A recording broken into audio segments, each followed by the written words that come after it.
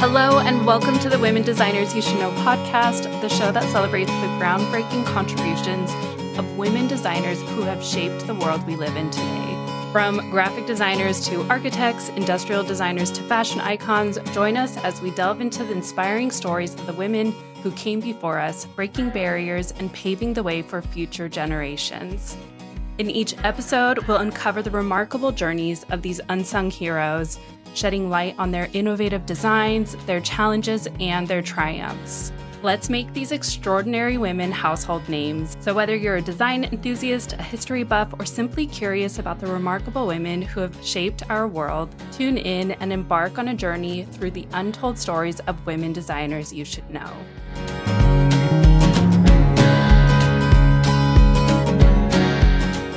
I'm your host, Amber AC, and this all started with my series of the same name that went viral on Instagram. The series has highlighted 31 women so far and has reached an audience of 3 million accounts, and I'm so glad it's hitting a chord with so many of you. It's actually putting a fire under me that I never knew I needed to continue this work, so thank you. In today's episode, I'm joined by the incredible designer Meryl Vedros as we dive into the remarkable life of Gunta Stölzl, a visionary force at the iconic Bauhaus in Germany. We uncover what it truly meant to be a woman navigating the male-dominated world of design during the early 20th century. From her groundbreaking textile designs to her influential role as the only female master at Bauhaus, we'll explore the enduring legacy of Gunta Stölzl and how her innovative spirit continues to inspire designers around the globe. Meryl is a designer, researcher, and self-proclaimed citizen of the world who has explored over 30 countries as a nomad and design researcher.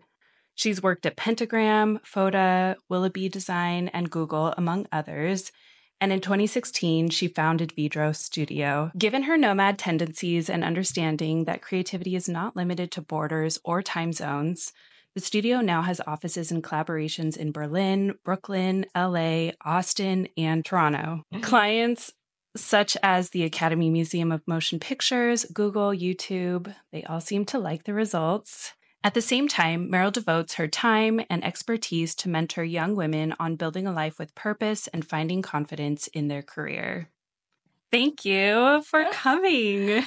Thank you so much for having me. This is so exciting and official. I have to give the listener a backstory about us. So we met about a year ago, and I had gone to the Academy Museum shortly before we met, kind of a thing. And I was blown away by all the design.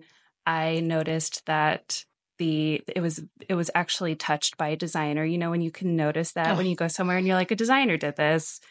And then it was shortly after that Brand New put a post out about that redesign. And I was shocked by the comments because everyone was just kind of being really critical about one thing that they could see. They weren't even looking at the whole project. And it was, maybe it was all men. I don't know. And so I was like, what are you guys talking about? The in-store experience of this is amazing. Like everything is thought through. And then you DM me and it turned out there was a woman behind it. Like I literally didn't know it was a woman before I had said that comment. And then from there we hung out, and we've hung out a couple times, and we spoke at the first round conference. And I'm just loving where this friendship is going. So I'm so glad to have you here.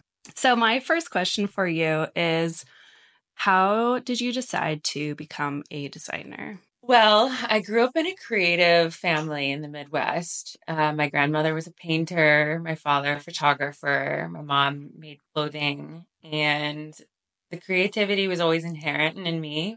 And then when I was 19, I got into Parsons School of Design.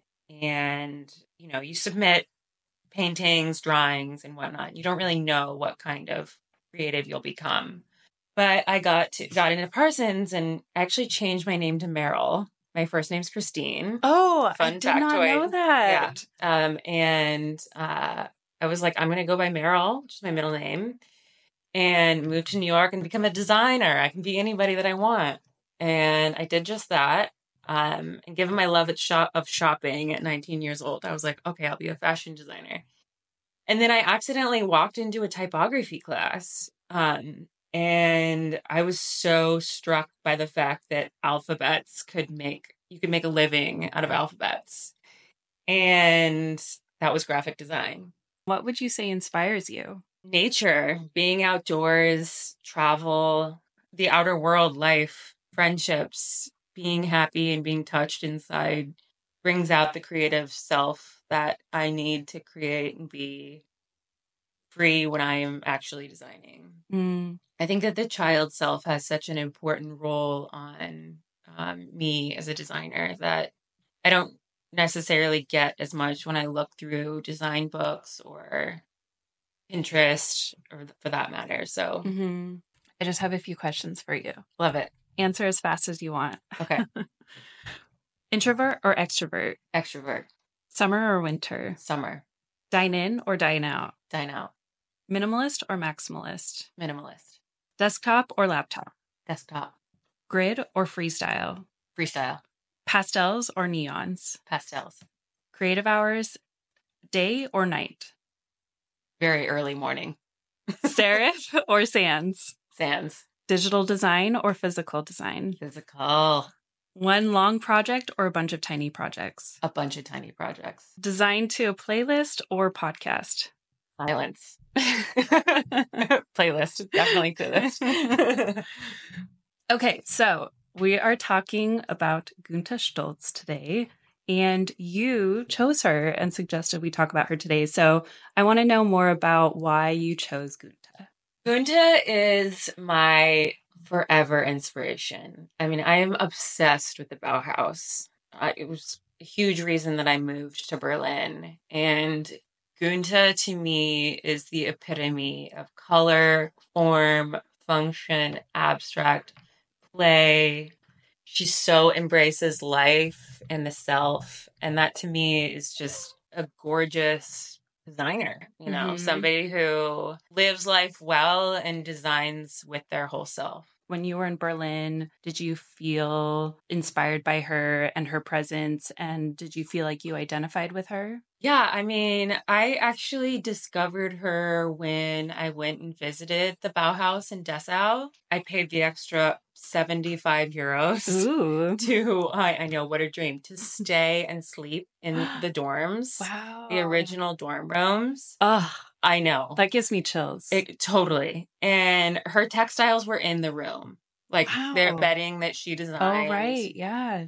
Was in the room, and just feeling that presence of, such a starkly minimal, beautifully designed room building that, is very much the epitome of masculinity at the Bauhaus. And then to me, her work was just this beautiful textural feminine touch that the room wouldn't be the same without. And the more I learned about her, she's this mountaineering woman who had nomadic tendencies. I so related to that because in my 20s, when I started Vedros Studio, I was that, I remember sleeping on a rooftop tent in Vietnam.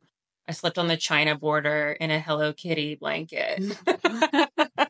Wow. I mean, to save money, I slept on trains, and, my budget was very limited at the time, trying to start a business abroad. And, you're scared. You're scared you're going to have to go back home if you don't save enough money. And I think she had that same mentality, but loved it. Yeah. Let's get started and chat about Gunta then. Just to preface, the sources for everything that we've researched today is from the 2019 book, Bauhaus Women, A Global Perspective, 2022 Daily Art Magazine article, a 1999 Bauhaus book by Anja Baumhoff. And then there was this 2012 talk at the Barbican Center in London by her daughter, Monica, called Bauhaus Art as Life. And then we'll be reading literal entries from her diary. So a quick overview. As the only female master of the Bauhaus, textile artist Gunta Stölzl is arguably the single most influential figure in the modern history of Western woven art.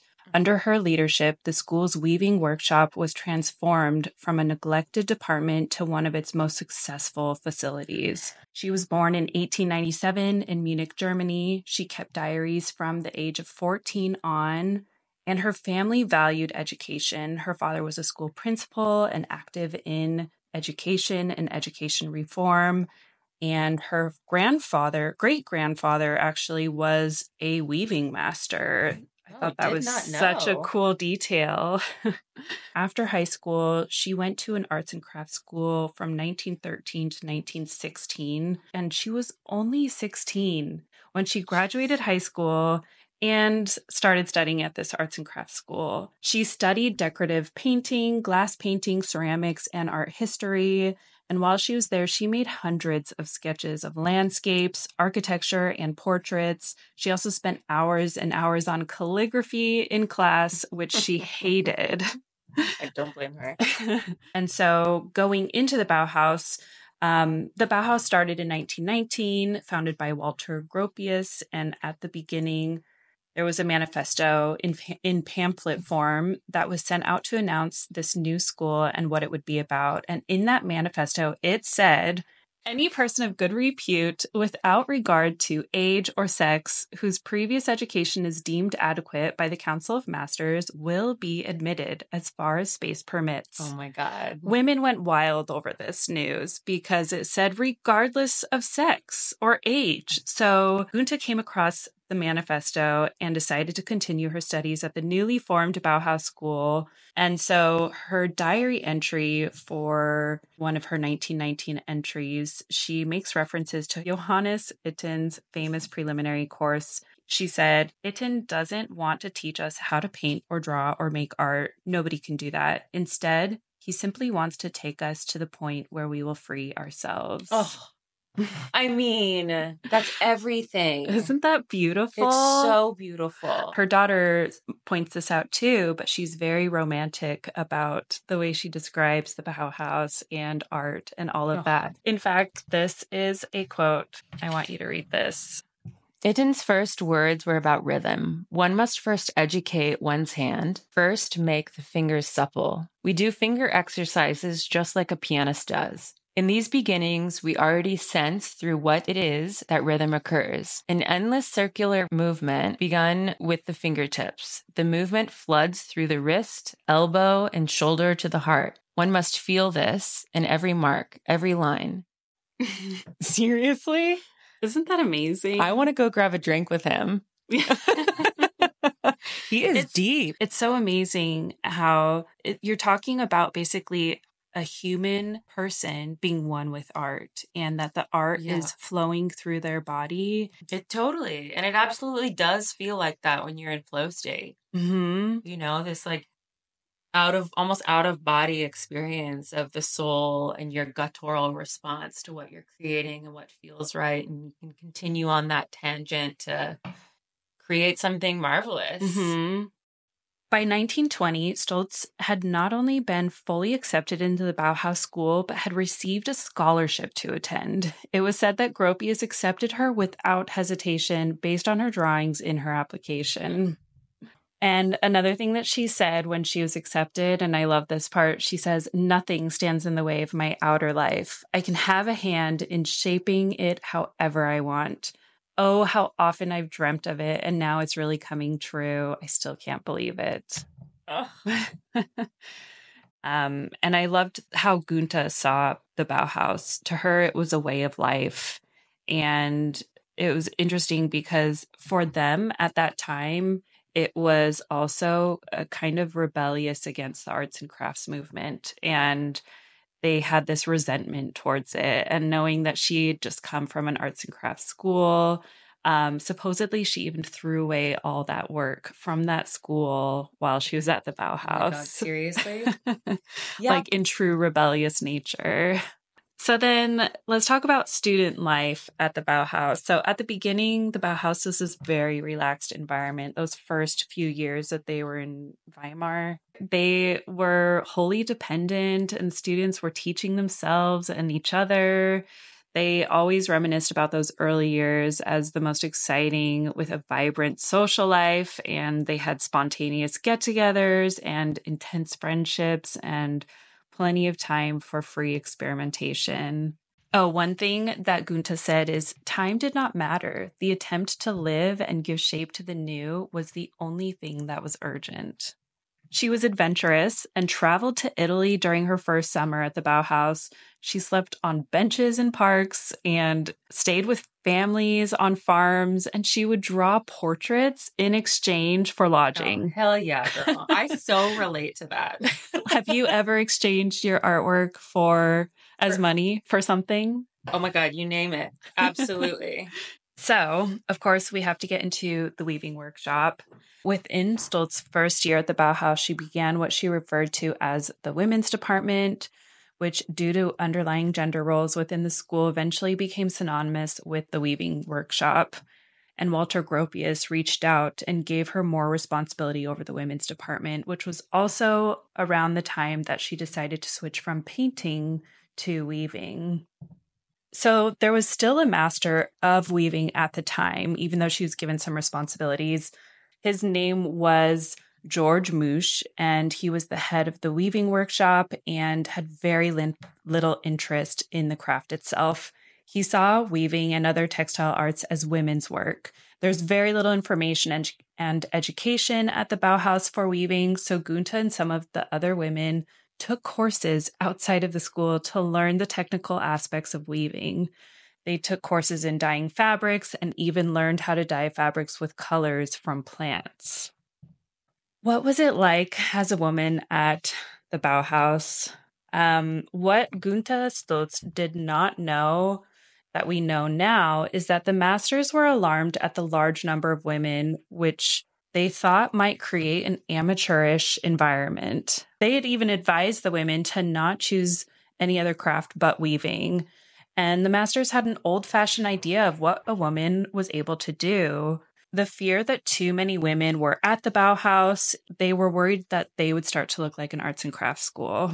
So they tried hard to gather all of these women in these so-called women's classes, which was very much in contradiction to the equal rights promised to women, and the talented, enthusiastic Gunta, with her social skills, was just what they needed to keep the women there. The school had hardly any equipment. Students sat on the floor to draw, and in another Itten class, it was their expressionist nude studies. That was completely new for her, as nude studies had been closed to female students in their former schools. Wow.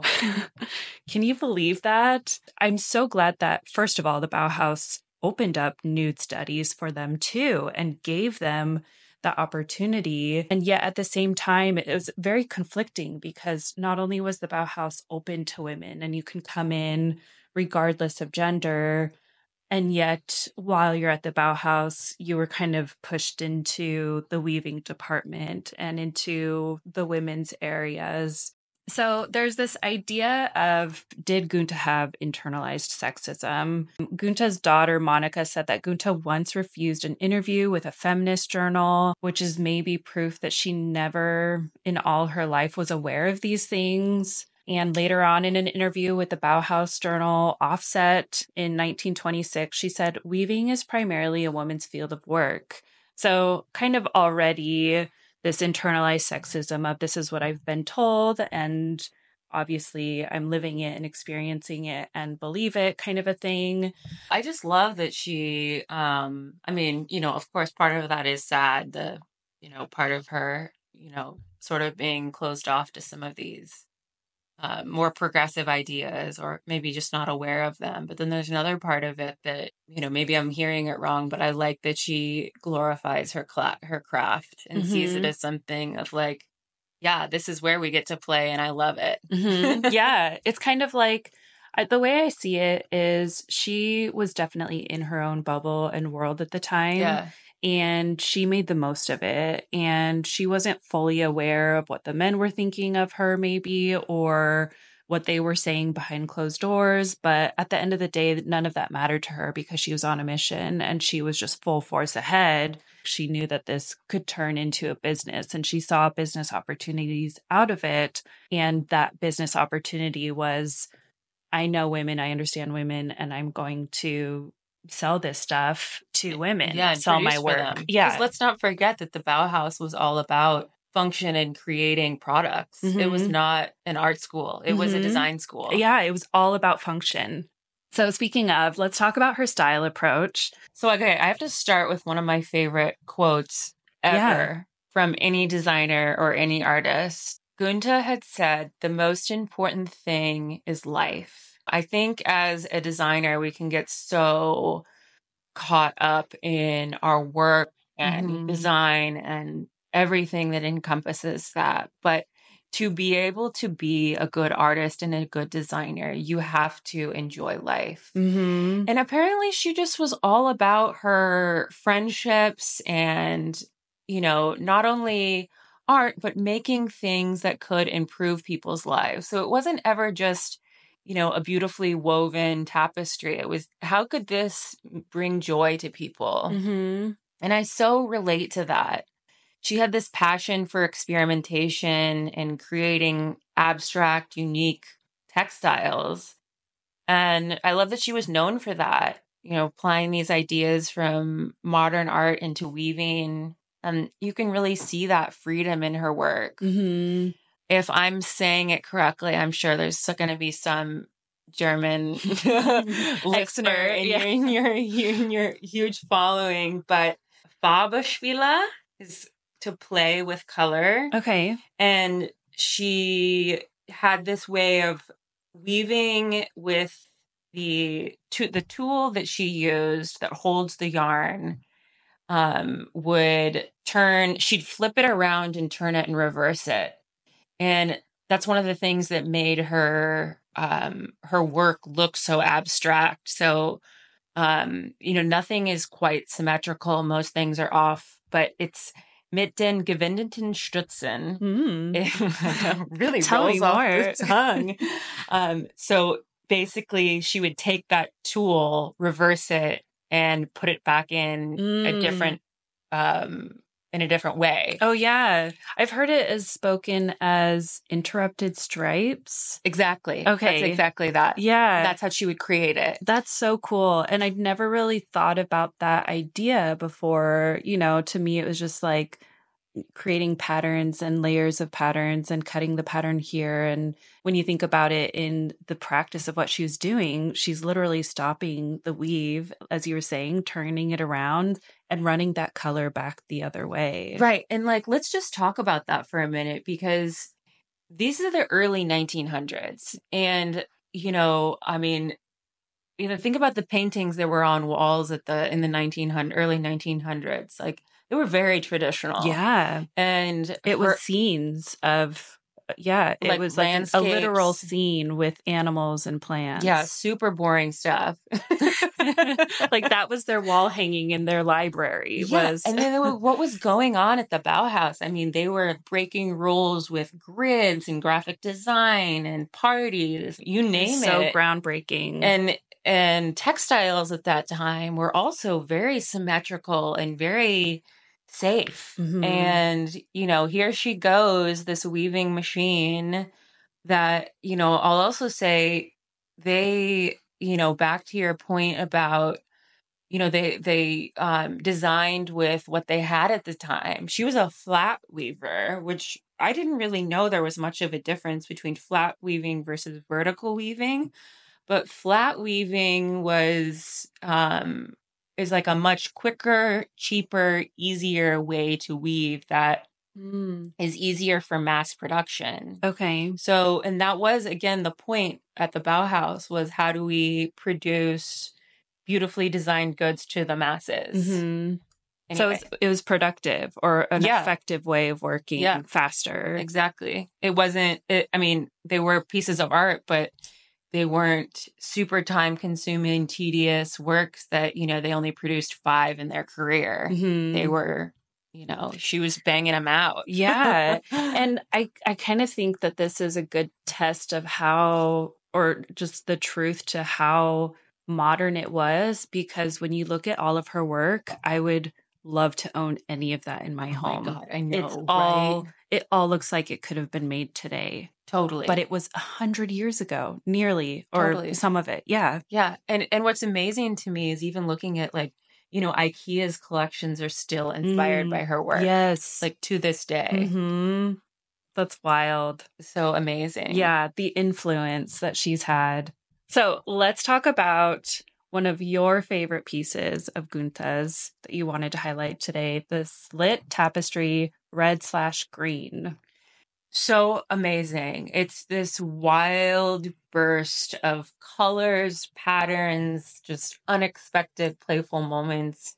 To me, it doesn't even look like a tapestry. It looks like a time warped, trippy dream that one would have sleeping by the beach after they've just looked at art all day. Mm-hmm. I mean, it's just aquatic, it's wild, it's so encompassing to me of the ideal human experience. Mm-hmm. And it says a lot about who she was at the core, which is that adventurous side of her. Oh. And in her early years of creating art and sketches, it was all about landscapes and architecture. And you can almost see that here, where there might be hills or water or buildings, structural elements, and Totally. maybe a horizon. Like there's so much intrigue, and it keeps you staring at it over and over again because it's so abstract. Yeah, absolutely. And while I love the other Bauhaus masters and how rigid they are with lines, to me, this piece in her work does epitomize the quote that I said earlier, that the most important thing is life. When I look at Mies van der Rohe's or Marcel Breuer's work, I don't think about life. I think about just the most gorgeous looking chair. But when I see her work, I see the her human soul. Yeah, totally. Mm-hmm. Her perspective on life. And yeah, I mean, it's true. It kind of I feel like art makes life worth living, and seeing art through others' eyes. Absolutely. She would paint her idea of the design of the weave before she would start weaving. And her daughter had pointed this out, but you really only see so much of your weave at a time, and then it moves on and you're only looking at a chunk at a time. And sometimes she would embrace that and just get free with it and see what the end result would look like. And then sometimes she would block it out, and she has all of these sketches and paintings that are clearly these ideas that could be easily translated into a wall hanging. Oh my and gosh. It's so beautiful that she was blocking this out, really seeing it and understanding it as a whole before she would get started and actually be technically perfect at it too.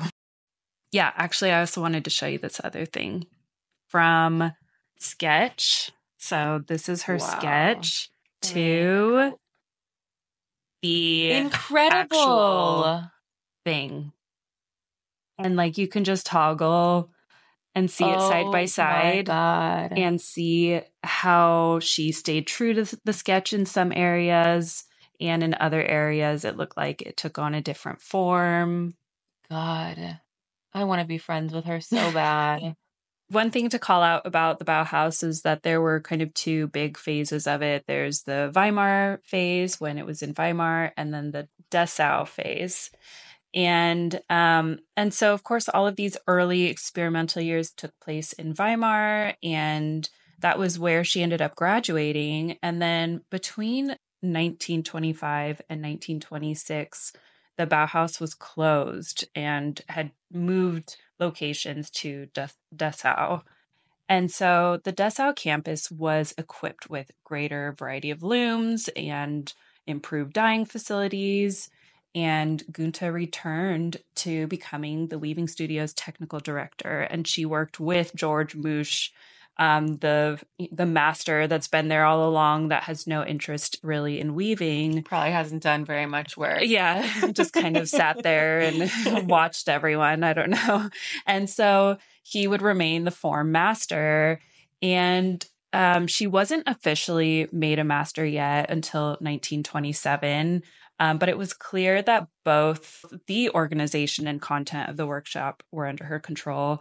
So it was obvious from the start that George and Gunta did not enjoy working together, which resulted in Gunta running the workshop almost single-handedly. Hell yeah, girl. And then after a revolution among the students where they demanded he leave, which was described as unheard of behavior from the weavers, George ended up leaving, and Gunta officially took over both as form master and master craft.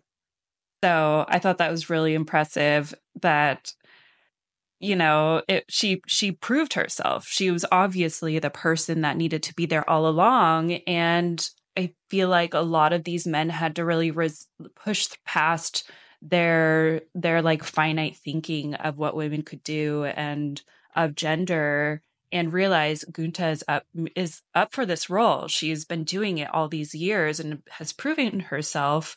Why not make her master? I mean, which is also such a crazy concept at the time, because women were not put in leadership positions. Without a man either. Right, yeah. As at least a co-founder or a co-creator. But she stepped in and completely replaced him. Yeah. I mean, girl. And it sounds like she didn't have that bad of imposter syndrome. So I'm curious what she was doing to get over that. I mean, supposedly she was very humble about it, especially in the Weimar years. I think she had talked about not feeling like a teacher and that she really was just experimenting with everyone. But she was obviously leading. So I don't think she had imposter syndrome. I think she was just having fun and helping people and leading people and not even really realizing the impact that she had. I don't know when this happened, but she has this Bauhaus ID and there's a photo of it. And she would write in Meister. Oh my God, yeah. Master. Which means master, Meister. And she already claimed that title when no one gave that to her. Oh my God. Fake it till you make it, girl. In fact, she changed the perception of weaving. Under her direction, the fabrics and prototypes made by the workshop became one of the school's largest sources of income. I did not know that. Incredible. Like, here they're thinking, okay, women, go to your little corner and weave. And then turns out they're the ones that are supporting the Bauhaus financially. They even closed a business deal with the Berlin textile company Polytex, licensing their designs to be put into production. Wow. So now that she was master, she continued to improve the weaving workshop even more. She insisted that the women were taught math and geometry to be even better at weaving. So she's seeing those problems and she's like, we need this, we need that. She was an advocate for all of them. And they had funding to add more looms and experiment with unique materials. She taught from a very design-focused approach, bringing an emphasis to simplicity and functionality. They tested materials for qualities such as color, texture, structure, resistance to wear, flexibility, light refraction, and sound absorption. That's incredible. Yeah, they thought of it all. And then in 1930, Stölzl issued the first ever Bauhaus weaving workshop diplomas. Oh my God, right. She designed them. Were they not receiving diplomas at that point? I have no idea. They weren't giving the women diplomas or anyone at Bauhaus diplomas. I mean, I'm sure they were giving diplomas. I mean, that'd be crazy not to, at least a certificate. One thing to call out too is her experience as a master was often frustrating. She fought for pay and recognition equal to those of the other masters, the male masters. They made changes to her contract at one point in 1930 to help, but those were only marginally better. So, I mean, that's kind of hard to be in that place and to be so new. Pissed. Yeah. you imagine if you're bringing in a majority of the revenue to your school and they're not paying you well, they're not, upgrading your equipment, I would be livid. Yeah. While she was a master, she married one of the architecture students and they had a daughter together, Yael, and she was taking care of her baby and teaching at the same time, which was surprisingly off-putting by some of the Bauhaus members. They thought she should let go of her career and focus on motherhood. This was 1930 and 31. Things were getting politically intense in Germany, and the Nazis were starting to get more political power and had majority votes in some of these cities and towns, especially Dessau, which is East Germany. Yeah. And so that was part of the problem too, was now like the Nazis really were kind of already gaining control of their own city, of the town that they were in. Yeah. And so there's political divide at this point, and it turned into competition and jealousy and personal hunger for power. So some of the students criticized her direction and fought over profits from that Polytext business. And her husband was Jewish, and almost all of her longstanding friends and many of the students had already left the Bauhaus by that point because a lot of them graduated in 1930 and a lot of those were her friends. Basically, at that point, it was kind of coming to a head, and it wasn't until she found a swastika painted at her door and Kandinsky not really defending her that she ended up resigning. I mean, everyone feared for the Bauhaus as a whole, and unfortunately, the campus was closed and moved to Berlin in 1932, so basically about a year after she resigned, and then just a year later, it was officially dissolved by the faculty. It just didn't last, and it couldn't last under that, like, Nazi regime. So her and her husband and daughter moved to Zurich, and she ended up starting a business there. And they called it S&H Stoff. She produced fabrics and textiles for clothes and furniture in her business. They received a major commission from the Zurich Cinema to create curtains. Oh my God. Yeah. Seriously. And so she was thriving. It kind of felt like. The only hard part was obviously she was a woman in business at the time and probably faced limitations there. And she also mentioned that the textile industry in Switzerland was old-fashioned. And so coming from the Bauhaus and having Bauhaus ideas of let's do different materials, let's throw in some cellophane and metal and whatever she had in her mind just didn't work for them. So it was really hard for her to have to like confine to their old-fashioned ways. And I think the nice thing to hear, she never tired of designing textiles. She would make dresses for her daughters. Her daughter, Monica, was then born in Switzerland at this time in the 60s too. And during the following decades, the Museum of Modern Art in New York acquired pieces of her work while she continued to work. And then when she dissolved her business and closed up and kind of retired, the Victoria and Albert Museum acquired her designs as like a huge collection too. And in her later years, she returned to tapestry weaving and creating wall hangings because a majority of her business, her like 30 plus year business, really was driven by like textiles and creating textiles that would be used in furniture and in clothes. And so she kind of missed doing these huge artful tapestry weavings. But what are your final thoughts going through all of this and really diving into her life? Yeah, with everything that we learned today and kind of going back to this philosophy about, like life is the most important thing and enjoying your life with the people around you. She really lived up to that with the community that she had with the women at the Bauhaus and just really carved a path for herself that's so inspiring and really comes through in her work in a way that I think is quite unique for the Bauhaus. Mm-hmm. Her use of color, abstracted shape through textiles, they feel paintings. Mm-hmm. When you really think about her whole story and how much of an integral part of the Bauhaus she was, and seeing her work in the context of, the Bauhaus portfolio and all the textiles that came out after, you realize Gunta was the Bauhaus. She made it what it was. She was a huge pivotal part of it. Absolutely. And her whole corner was basically what all the women, or majority, not all, but majority of the women were doing. She was leading that. And the art that came out of it was clearly inspired by her, and thanks to her like technical skills and teaching and all of that. Like really, when you think of the Bauhaus, we all think about Walter Gropius and Kandinsky and Paul Klee and and Gunta should be in there. She is one of them. Yeah. And she is just as influential and just as big of a part of it as them. Absolutely. That's so well said. And I couldn't agree more. Thank you for coming. God, absolutely. This was so much fun. Yeah. I'm so glad that I chose to speak about her, and, you know, she hadn't been plucked yet. She's just such a treasure. And I don't know who came up with it, but Frau Haus. Have you heard this? Frau means female in German, or woman in German. Oh, yeah. But I wonder if they had coined their wing of the Bauhaus, the Frau Haus.